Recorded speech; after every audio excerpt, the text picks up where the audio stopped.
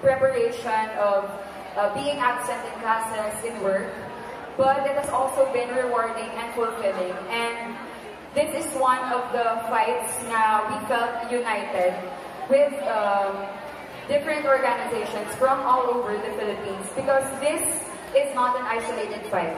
When we talk about coal plants, when we talk about climate change, this is not only an issue here in Bacolod, it's not only an issue here in Negros or in San Carlos. This is replicated all over the globe, and more specifically here in the Philippines. Youth activism is being looked upon as something negative sometimes. When we talk about activism, when we say the word aktivista, ang kasulod sa ulo natin, mga rallyista, kasulod sa ulo natin, mga ginabayaran, ang kasulod sa ulo natin, mga wala obrahon sa kabuhit. The last part is true. We have nothing else to do, so we are trying to make something good in this society. Time is running out. That's one of the things that we want to highlight. If we are to trust the report of the Intergovernmental Panel on Climate Change, which we should, because it's a report that has been compiled by 4,000 scientists and researchers from all over the globe, then we only have 11 years left to combat climate change. We only have 11 years left to mitigate our carbon emissions. Na hindi ka maglagot sa point na we reach the 2-degree warming limit. Because when we reach the 2-degree warming limit, the climate impacts will be irreversible. This is what I always tell people when I talk to communities and to schools. By 2030, by 2050, we won't even be fighting about whether or not si Mokha Uson, yung Salle, yan na naman ang mount ngayon, sa diin naman yung lugar. We won't even be talking about petty politics, or we won't even be talking about superficial things that we see on social media today. By 2030, by 2050, we will be fighting over food and water.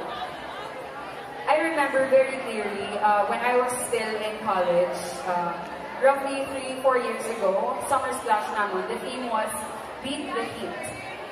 And although it was fun, it was enjoyable, of course. Summer splash is always a thing to remember. Looking back, makita ko na it's what's happening in society today. What we are doing, especially kita nga youth, we are actually just trying to beat the heat.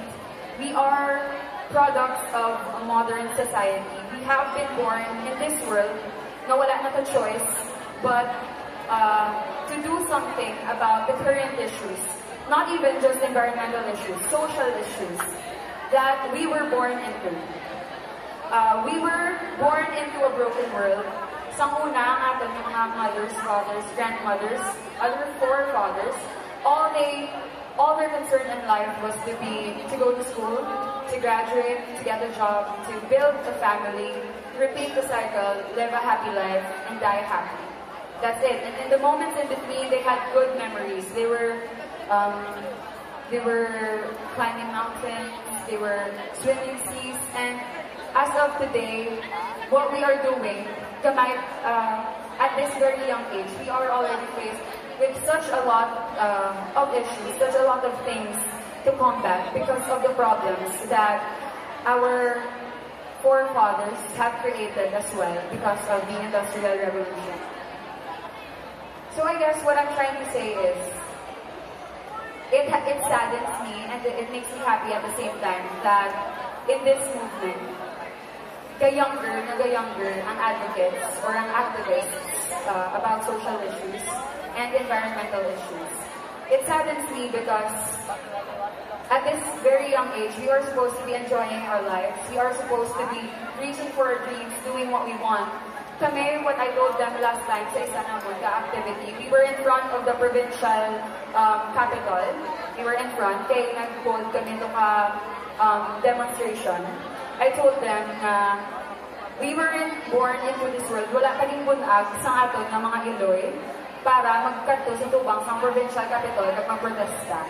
We were not born for this. This is not our destiny supposed to be. We were not born into this world para pangsaktuhon lang ang mga sala na naubra sa iban. But unfortunately, we do not have a choice. And again, what I said, time is running out. And it is in this lens na we are actively pushing and we are actively promoting activism. Because activism is not a bad thing. It is not a negative thing. The word act in itself is very positive. We are doing something. What is happening here today, me talking to you listening, whether passively or actively, this will not have an impact in any way at all in our environment, in our climate, if this is the extent of what we do. If matalk lang ko, if mamatay lang kamo, nothing will happen. But what we need to do is, first of all, to educate ourselves, and along with that is to educate others. Second is to organize, and the third is to lead. Because we always have to move one step forward. This is also, pwede ko ginagawa sa mga talks. We are still in square one. We haven't left square one at all. Ara na sa point in time na grabe na din ang urgency for climate action. But still, what are we doing? We are still letting corporations put up coal-fired power plants din sa Adon Isla. Negros is the renewable energy hub of the Philippines. Yet, we are allowing a coal-fired power plant, a dirty energy source, to be put up in our locality. Why are we doing this? Why are we moving backwards? Global leaders and even local leaders have said that we are doing something to combat climate change. There is in Negros, we are known for our organic ordinance, organic agriculture, sustainable farming practices in some areas. But we can't stay in square one forever, especially when we have an 11-year deadline. It's such a small window, but it also means that we still have a small opportunity to act. Time is running out, but it's not too late yet. We have 11 years before 2030 to actively promote climate change in a bigger sense, and at the same time,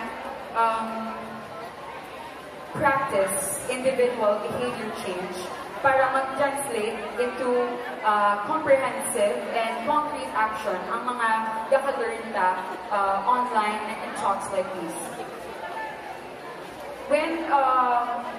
When we combat and when we deal with climate change and environmental issues such as plastic, such as carbon footprints, carbon emissions, this is not something that we can change overnight. This is something that we have to gradually but patiently change within ourselves. Ang pinaka-usok-subong siguro na environmental issue is ang plastic because it's something that we see every day. And it's one of my favorite analogies or my favorite examples of individual behavior change. Because when we talk about climate and ecological justice, it's such you need to be in organizations, you need to sign petitions, you need to be in big movements to actually make an impact or to make a concrete change. But in small things like plastic, like solid waste management, or even just proper garbage disposal, it's something that we can individually practice. And I guess this is where our Salle values, or even just humanitarian values, should be translated into. Every day when you see someone using a plastic bottle, water, plastic straw, those are everyday reminders that the world still needs to act urgently, because until today, the world is not wala ginaway ang kalibutan kung importante ang plastic or hindi. Apart from, unlike sa coal, sa fossil fuels that is needed for energy, plastic is seen unanimously as the enemy. And yet, damo-damo Japan plastic producers as of today.